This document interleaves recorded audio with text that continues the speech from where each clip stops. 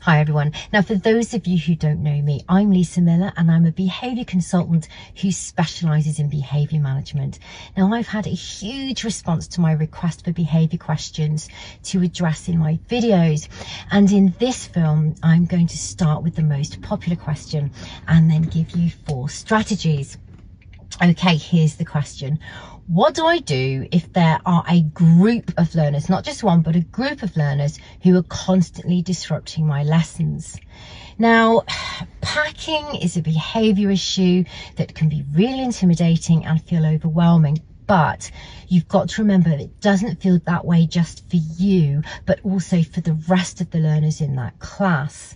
Now, the good news is there are plenty of things you can do about it, but the bad news is there is no quick fix. In general, the staff who manage to deal with this successfully are usually prepared to put the time in. Now, these strategies are all about getting learners on side so that they choose a different behaviour as opposed to attempting to dominate them in the hope that they will change. Also, remember, it's imperative that you come across to your class as confident and protective, not reactive and aggressive. Now, I posted films on cabin crew and championing last January, on January the 5th, so last year, so check out the grid for those. So here are the 4 strategies I'd recommend. Number 1, influence their loyalty. Okay, you cannot sanction your way into earning that. You have to develop that rapport and trust. So speak to them individually, one at a time. They need to truly believe that you think they are better than their behaviour and that they are capable of doing well. So use the good, bad, good sandwich, something like this. You've produced good work, you are capable, but your calling out is unacceptable and I'm not going to allow you to disrupt yourself and others. So here are your targets. Okay, remember, you need to come across as protective and assertive, as I've already said, and not aggressive and dismissive. Shouting is a response to feeling threatened and is instinctively read as that by them. Number 2, make them accountable. Okay, so set them individual targets that are observable and can be reviewed after a set number of lessons.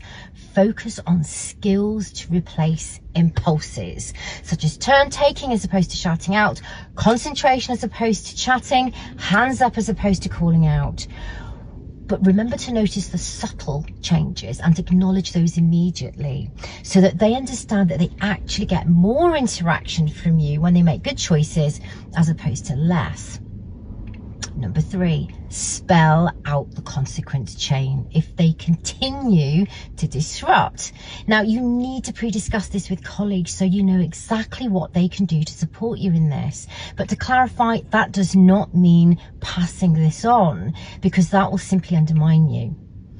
It's important that you can make a confident statement about what will happen if they don't meet their targets, and that you are confident you can action it.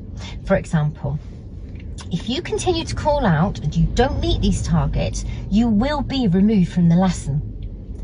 Make sure you reinforce your kind but firm boundaries and champion the needs of all learners.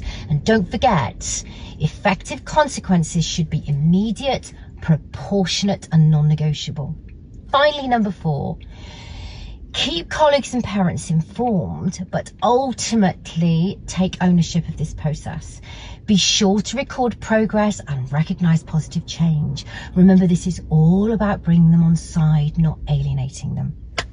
Okay, I hope this helps. Let me know how you get on and share any effective strategies you've used in the comments section. I'm sure we'd all appreciate them.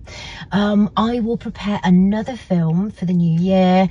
That was probably the hardest one because there are no quick fixes and I had to include a lot there, a lot to build on.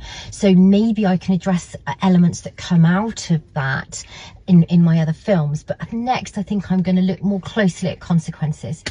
Okay, take care, have a fabulous Christmas, lots of self-care, and let me know how you get on. Bye for now.